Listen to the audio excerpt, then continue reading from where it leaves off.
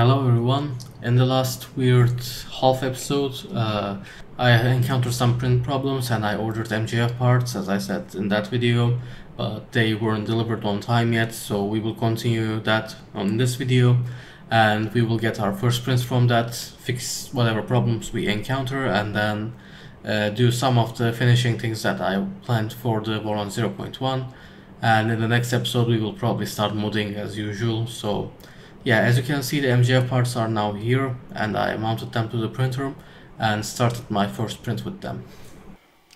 Well, the first print with the MJF parts, if you define success as managing to finish a print, it was a success, but I don't know what happened, but this almost looks like pressure advance to me. Almost looks like there is too much pressure advance, but I mean, I did create the file from scratch, so unless I made a mistake, I shouldn't have enabled pressure advance yet, but I guess I'll check the config file, see what I can change, and if nothing works, I guess I can try printing slower, but yeah, this really looks like pressure advance, so I don't know.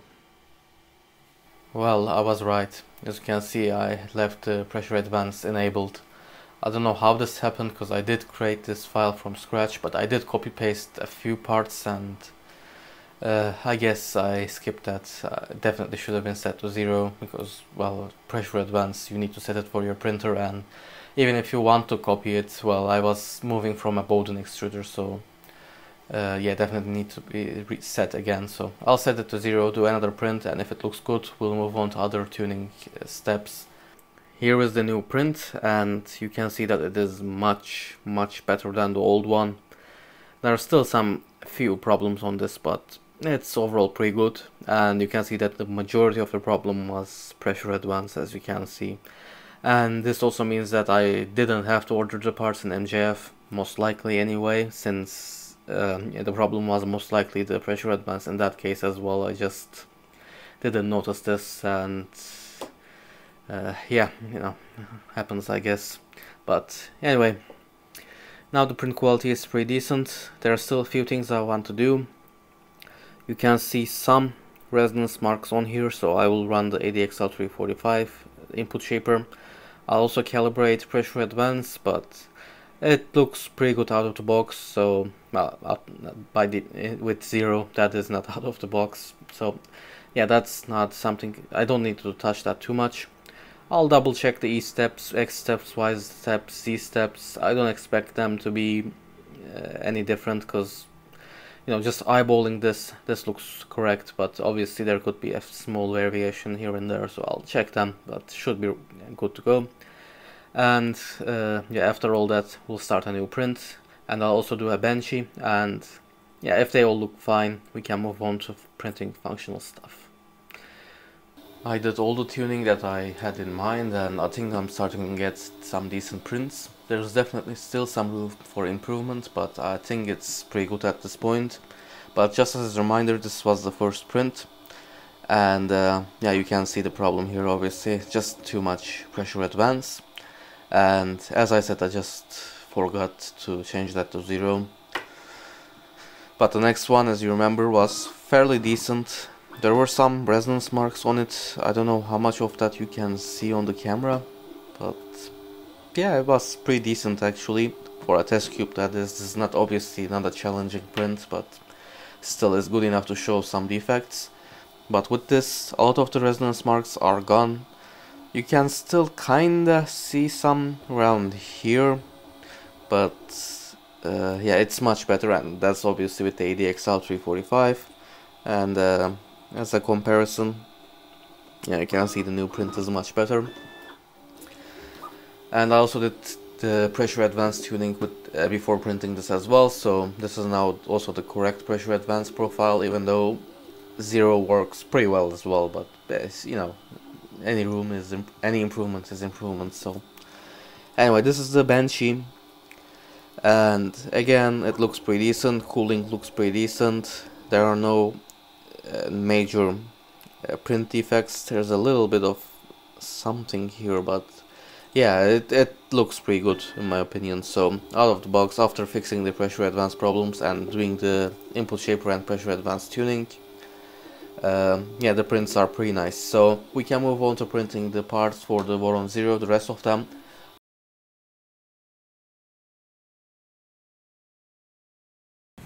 So it's time to talk about the reliability issues that I mentioned.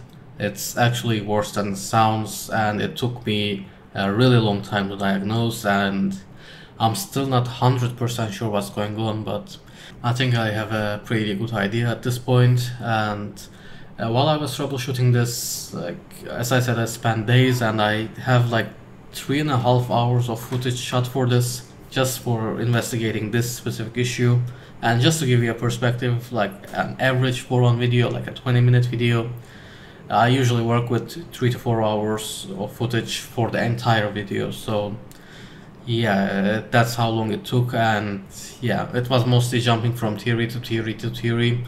And yeah, as I said, it took me a while, and it also was a pretty weird one, so that's part of the reason. And I'm probably using some of that footage in the background right now, but as I said, that's outdated, so just if you're curious about it, you can listen to the problem, and if you don't, you can always skip. There are always the timestamps in the description below, or I think YouTube shows them on the timeline as well. But anyway, the problem started with the low voltage error on the Raspberry Pi, which is fairly innocent, but I kept increasing the voltage to the Raspberry Pi. I went as high as 5.15 at one point. I didn't want to go past that, but the thing is, I increased the voltage, it was fine, and then started giving me an error. I measured again, and the voltage was lower, which is pretty weird. I noticed the fan noise, which also runs on the 5-volt supply. Should have mentioned that already. The noise of the fan kept changing, like went lower and higher and lower and higher, like every second. So that suggests a voltage difference on the supply, and yeah, the low voltage errors also didn't go away. So now the PCB I designed for the 5-volt supply, that's the next thing I focused on, because I'm not an electronics engineer, and this is you know, a hobby project for me, and I don't know much about electronics, so maybe I made a mistake on that PCB, was the theory at the time. And yeah, I tried a few things for filtering, but none of them really helped. So yeah, I had to move on from that as well. And that's when I figured out what was going on. While I was trying to eliminate that issue, I decided to power the Raspberry Pi through an external, you know, wall power brick. And yeah, when I did that, but didn't turn on the 24-volt supply, which is now a separate switch, obviously, because that's still the minimal power supply on the printer, the Duet Wi-Fi lights turned on, and they shouldn't have. And I'm not just talking about the 5-volt light, a lot of lights turned on, and the hot end fan turned on, and yeah, that's definitely not supposed to happen. The way I configured my Duet Wi-Fi, and I did double check this, is to use its own internal 5-volt supply.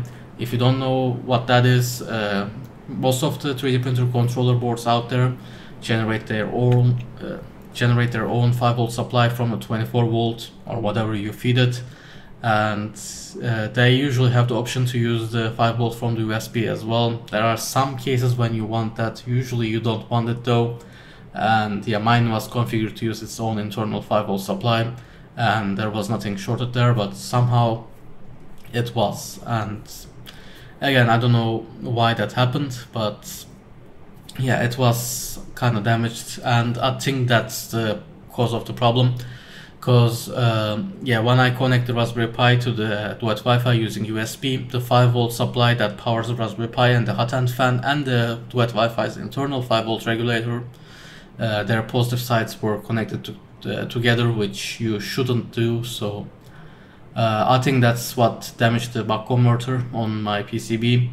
And yeah, I did check that without any load on it. It's gone. It's fluctuating like crazy, and yeah, it's beyond recovery at this point. It is damaged, so I had to hack the PCB with the old buck converter that I have, the one that's spec'd in the BOM for the Voron 0, and it works for now, but I'm starting to notice some sound fluctuations on the fan again, on the hot end. I don't know if I'm being paranoid or not, but If my theory of the Duet Wi-Fi's 5-volt supply and the buck converter's positives being connected together is true, and if that's the cause of the problem, well, it makes sense that it would also damage that buck converter in time. So I'm going to cut the positive lead that comes from the Raspberry Pi to the Duet Wi-Fi. If you want to do something similar for other purposes, make sure you don't cut the ground wire or any of the data wires, but also don't cut the ground, that's important. Just cut the red wire and that will do it. I didn't do that yet at the time of recording, but I will, because yeah, maybe I'm being paranoid, but I don't want to risk it again. And yeah, after that it will work fine, I'm sure, and I'll eventually replace that buck converter on the PCB, but I think I'm going to wait until I move before I do that, because actually if I do that when I'm in the US, it will cost me half as much as it would here. So yeah, doesn't make sense to do it right now. So yeah, right now I'm running with the buck converter and it seems to be working, so there's that. And yeah, sorry for the long explanation, but I wanted to go through everything I tried, so I hope it was interesting for you. Oh, and another thing, I'm not going to re-record that whole thing, so I'll just add this to the end.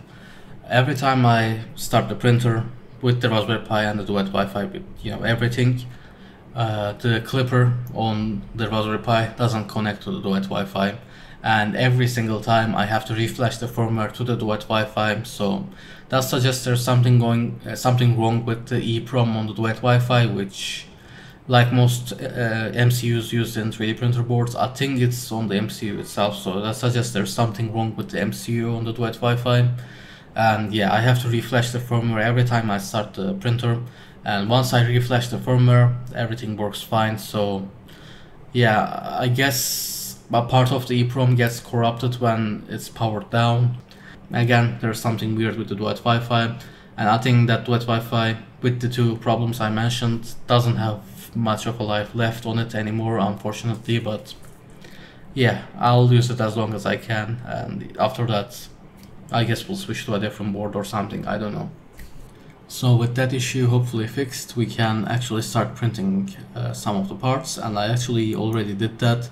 And I printed the new legs for the new bottom panels for the Duet 0 Voron 0, and I initially just extended these. The reason I had to do that is because if you saw my bottom panel, it's just a rectangular panel, and I mounted using the same screws that attach the legs, the feet to the legs, to the extrusions. And that means the bottom of these legs have to match the bottom of the skirts, and in the original design these legs are slightly shorter because they could get away with that. And yeah, it actually looks better if you don't have a bottom panel. Shorter legs look better, but yeah, in my case that's not going to work. So I initially made these longer, but the longest M3 screws I had, which were 50 millimeters, the length of this leg, which we will say 37 millimeters or something like that, since there's also the chamfers here. So 37 plus 3 millimeters for the bottom panel, and that's 40, and then a few more millimeters for the leg, and you're only left with like at the most 5 millimeters of thread that's sticking out of the leg when you put them all together, which is definitely not enough. And even on a not worn threads, like a brand new extrusions, 15 extrusions, I'd still not recommend that. But in my case, since I've been using those extrusions for a while, the threads on them, the beginning of the threads at least, is worn. And yeah, the longest M3 screw I had, as I said, 50 millimeters, wasn't long enough for it to engage the threads, and yeah, that was causing some problems. So I had to design something else, and this is what I have. I'm just going to show you one of them, since all of them are the same, well, the same method at least. So basically I designed this 2-screw method of attaching these, which is also nice because yeah, let's put this here. It means I can remove the bottom panel with the feet up, so it's still not ideal, but it's better than the other alternative. I can remove that while keeping the leg in place, which is important, because with this skirt here, removing the legs would have been an issue. So yeah, that's also an added bonus, but yeah, the main reason for this design is, as I said, I didn't have long enough M3 screws. So basically you can see the design here. You insert an M3 screw here from the side. I used 16mm one, they worked once, they worked fine. The distance here is 5mm, so you're left with 11mm for the extrusion, and that's a good length in my opinion, and yeah, it worked fine. And now you have to use a ball end driver, hex driver for this, either Allen key or just a regular driver, doesn't really matter, but it has to be ball end. So that's the limitation of the design, and the reason you can't use this hole on the top, this isn't a wrench access hole, this is for a threaded insert. It's the correct diameter for that, and with the threaded insert here I can mount the feet to this going through the bottom panel as well. So yeah, I think I used 12mm screws for that and 16mm for the leg to the extrusions, and they worked fine. The ball end drivers can reach in here and turn the screw just fine, and even with the skirts around it, you can see that they don't really limit access to this. Only one that's kinda difficult, and by difficult I mean you have to remove a part to do, is this one. This is the one that sits next to the power input, so there is the power socket right here, and which means there's not enough room for you to use the driver here. So this is the only tricky one.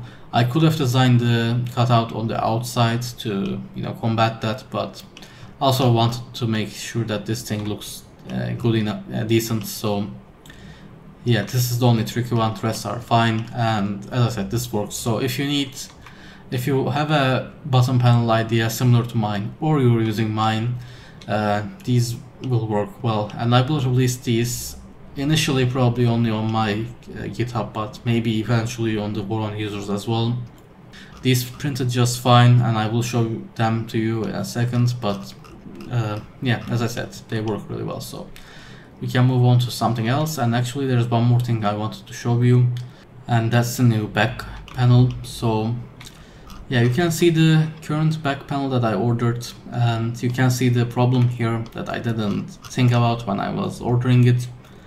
Yeah, you can see that there isn't a cutout for the Bowden tube here, and plus I'd like to add some ventilation to the backside electronics as well, so I had to redesign this panel. And the new panel, I didn't have that on that model, but I have it here, so there we go. I designed a cutout for that and a fan mount here. Now I have to use a slim fan for this, so I'll have to order a separate fan. I'll probably going to go with Noctua, like I usually like to do on larger fans. So yeah, I'll order one of the slim Noctua fans there, 120mm like usual. And yeah, that's the change I had to make to this, and it's on the way. So unless something unexpected happens, you'll see that later in this video as well. But yeah, with the legs printed, we can move on to printing something else for this printer. So I don't know what that is yet, so I'll come back to you with whatever it is. It's now time to show some of the things that I just talked about, so that it's not just words. So I'm going to start with the PCB. As I said, I had to remove the buck converter from that, and you can see the modification I made where the buck converter used to sit. It's just a bunch of wires running to this stock buck converter, as I explained. And as I explained, the problem is with the Duet Wi-Fi. At least that's my current theory, but it sounds reasonable, so I think that's the case. As I said, it has some problems with the EEPROM, but more importantly, though they could be related, the 5V supply that comes from the USB port of the Raspberry Pi and the 5V internal supply of the Duet Wi-Fi are shorted, and they're not supposed to be. And I don't know what's going on, but I'm pretty sure that's what damaged the back converter. So I'm going to cut the USB cable as I explained, but I'll do that off camera since it's kind of boring. But yeah, right now that's what I had to do. Also, while I was removing that buck converter, I damaged the PCB slightly, and that's why you can see this wire going to the Y end stop. I'll fix that. It's a relatively easy fix on the PCB. I just need to remove it to be able to do soldering, and as you might imagine, with one hand it's kind of difficult, so I think I'll do that later. But yeah, that's just about that, so it's nothing too serious there. And moving on, let's get to the legs here. There we go. So this is the bottom panel. I showed this before, and I think it was in the last episode. One thing that you might have not noticed though is, this side is slightly taller than the rest, so this isn't exactly a square. This is 3 millimeters wider on this side, and that's by design, and I'll show why in a second, but that's just one thing. Otherwise it's just a solid bottom panel, so nothing too special about it. The feet with the screws, they go through here and thread into the threaded inserts on the legs. So I'll just zoom in on one of them. I guess let's do it like this. So yeah, you can see the threaded insert there, and as I explained, there's a screw behind that, and as I explained, the way you reach it is through here. And well, as you can see, I can turn it with the screwdriver, so it is really easy to reach, except here where you have to move this, but it's easy to remove since there are wrench access holes for the screws here. You just reach the screws through here, slightly loosen them, move this to the side by just a few millimeters, and you can reach the leg. So it's still a relatively easy thing. So yeah, that's the modification I made to the legs, and as I said, they will be available in the description below if you're interested in them. The next thing I want to show is the new rear panel. As I explained in the CAD, there were some problems with it, and I already showed you the shape, so here it is. I don't have the fan here yet. I ordered a 15mm thick Noctua one. Hopefully that will fit, and I will use the rubber mounting stuff that comes with Noctua fans, so it doesn't vibrate as much.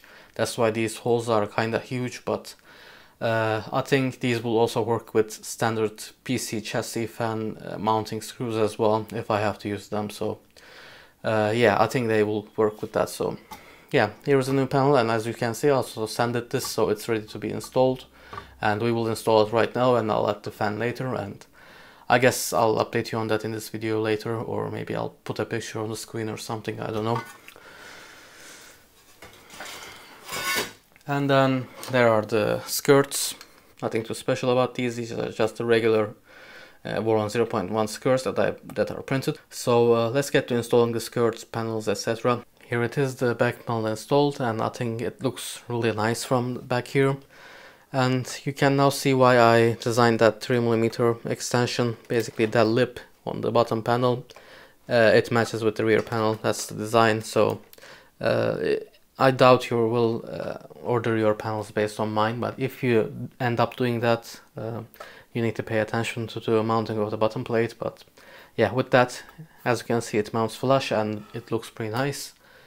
And I should also show you how it looks with the spool holder. So there you go.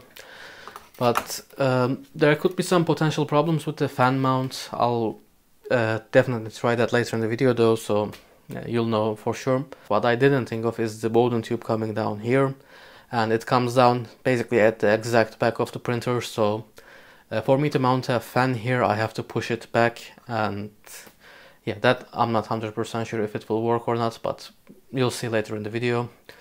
And one small mistake, well, improvement I guess, I wouldn't really call this a mistake since it still works. You can see the filament still slides in fairly smoothly. It's just to make installation of this panel slightly easier. I should have made this cutout slightly longer, and I will update the DXFs with the slightly elongated one so that the Bowden tube route's easier. So yeah, this is how the printer looks, as I said.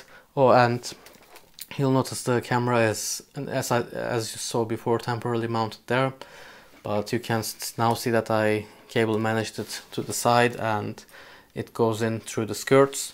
Now I will create mounts for this, and that will make sure the cable looks more organized than it looks currently. But yeah, this is how it is for now.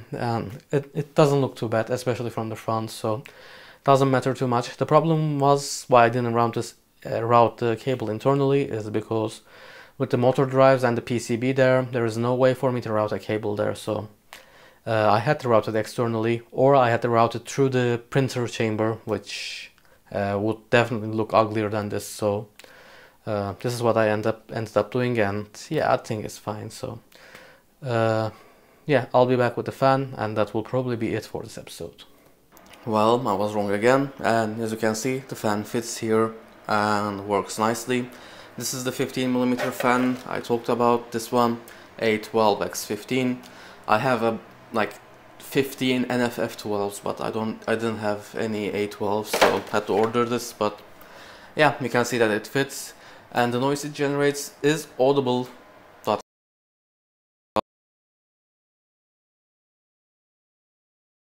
And now with that running, as you can see, that noise that generates around this fan. So, and with the fan here, as I said before, that will be it for this episode. So I hope you enjoyed it. If you did, please leave me a like down below, and thanks for watching.